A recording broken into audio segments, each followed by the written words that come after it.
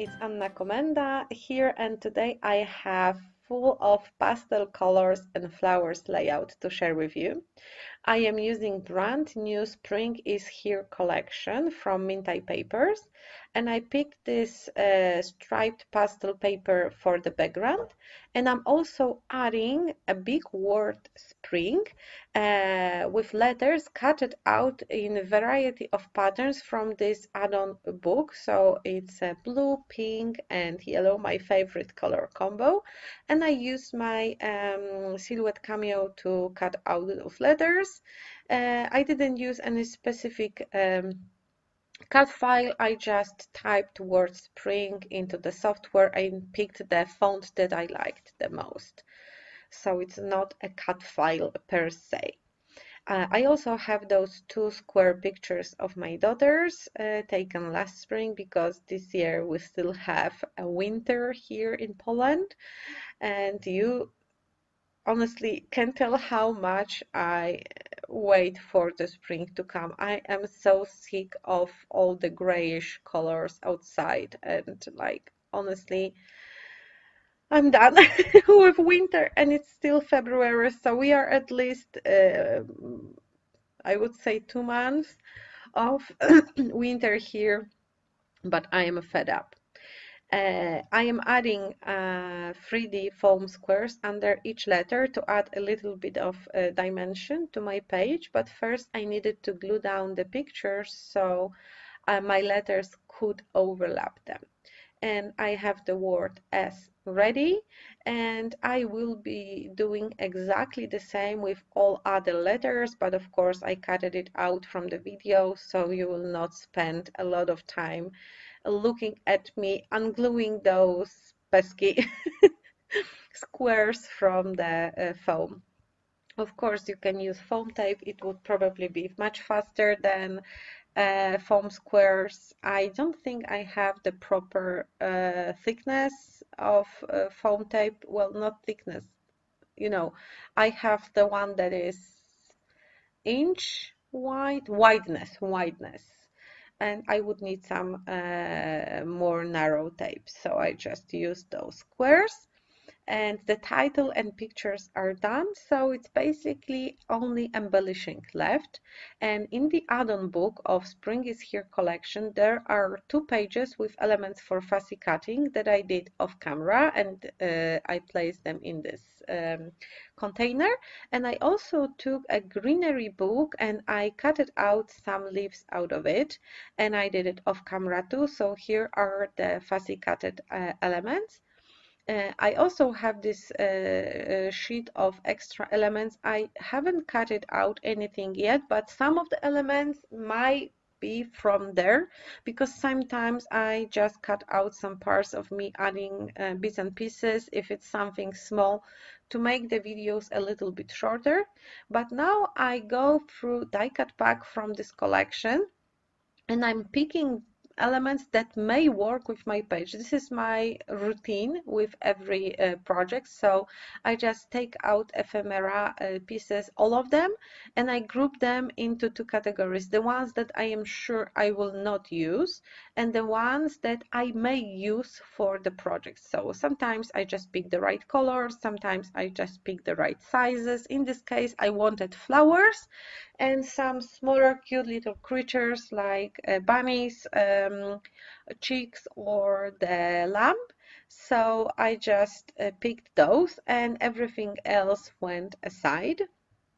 And this way I have a more narrow pond to fish, I would say, and I'm not so overwhelmed with other elements. So again, I just kind of make a pre-selection. And of course, I will not use everything you see on my desk right now. I will just focus on elements that matches best my design. It's just like, to pick things. And I'm just building the composition, but I need to be sure that the letters are still visible enough so everyone can read the word Spring. And I'm going through the pieces that I fussy cutted from the add-on book, and those are 2 cute chickens. I also have some butterflies, I have this jar with flowers and those leaves, so I'm just adding them here and there. And I was focusing on, those are not daffodils. I think narcissus. In Polish, we call them narcyz, which is the narcissus. I don't know. I will call them daffodils because this is the only English name I know for similar flowers.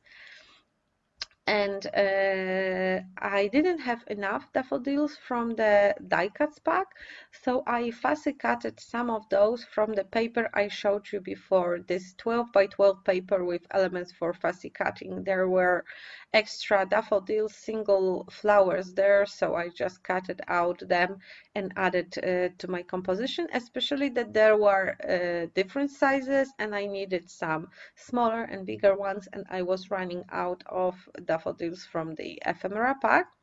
And sometimes I get questions, so you used up everything from the die cut pack, and what's next? What will you do with another projects when you already used half of your die cuts for only one layout? Well, first, I usually have more than one die cut pack for each collection.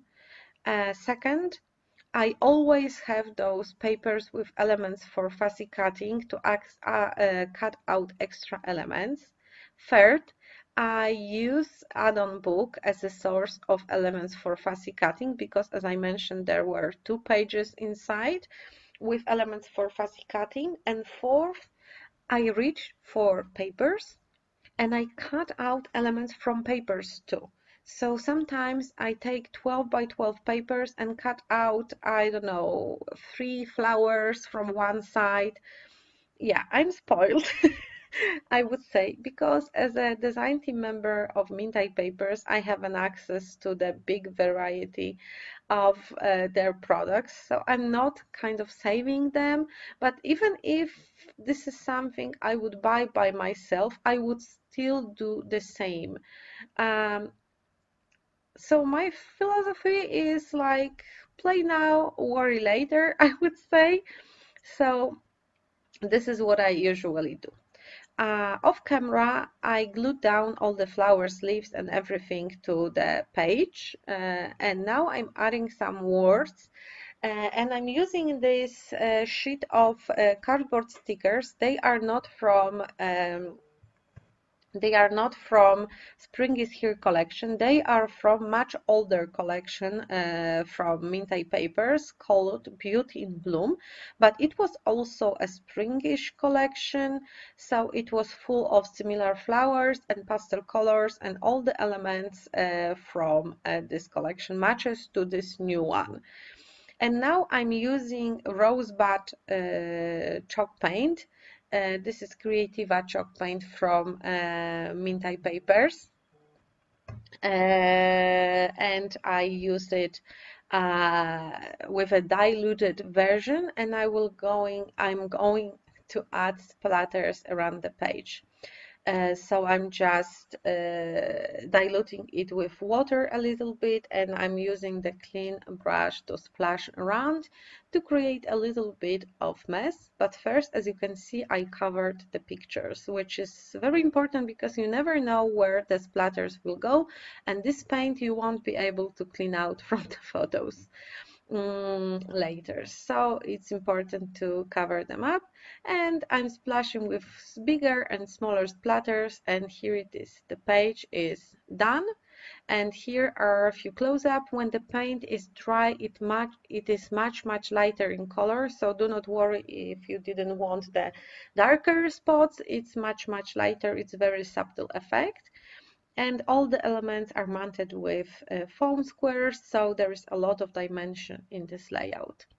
And that's it for today. Thank you so much for staying with me. Don't forget to subscribe to my channel to never miss any more videos. And okay. Forgot what I wanted to say, so maybe it's time to just say goodbye and see you in the next video. Bye!